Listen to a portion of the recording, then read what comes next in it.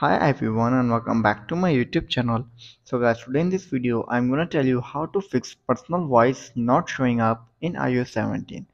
So guys, many iPhone users are complaining about after updating to iOS 17 they are facing an issue of personal voice, that their personal voice is not showing up and they don't know how to fix this. So guys, if you are one of them and you're too facing this issue and looking for a fix, so you are in the right video. In this video I'm gonna tell you how to fix this issue. First of all, you have to do is check your Siri settings. Indicate that Siri is enabled on your device. To do this, simply you have to go to your settings, scroll down and then go to Siri and search. Tap on listen for.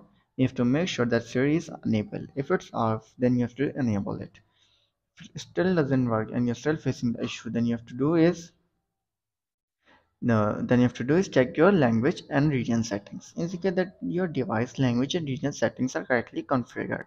Siri may not work properly if there are some mismatch between the language you are speaking and the language settings on your device. To do this, simply have to go back, then go to General, tap on Language and Settings, and you have to make sure that the language you are speaking is selecting here.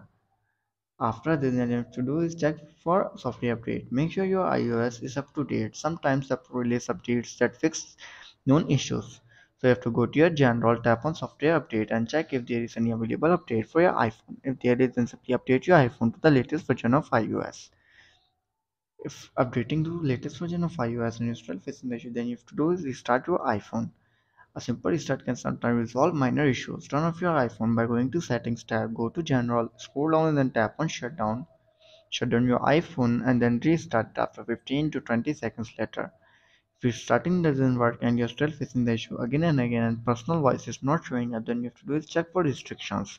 If your device is managed by parental controls or restriction, check if there are any settings preventing Siri or voice recognition feature. To do this, simply have to go back, tap on controls, tap on screen time, scroll down and then go to content and privacy, and go to allowed apps, and if the Siri is disabled, then you have to make sure that it's enabled, or you can simply disable the content and privacy restrictions. After trying this all solution you're still facing the issue again and again, then you have to do is reset all settings on your iPhone. To do this, simply you have to tap on your general, scroll down and then tap on transfer or reset iPhone, tap on reset all settings, enter your passcode and fix your issue. So guys, if this video helps you, then make sure to like and subscribe my YouTube channel for upcoming videos, and thanks for watching.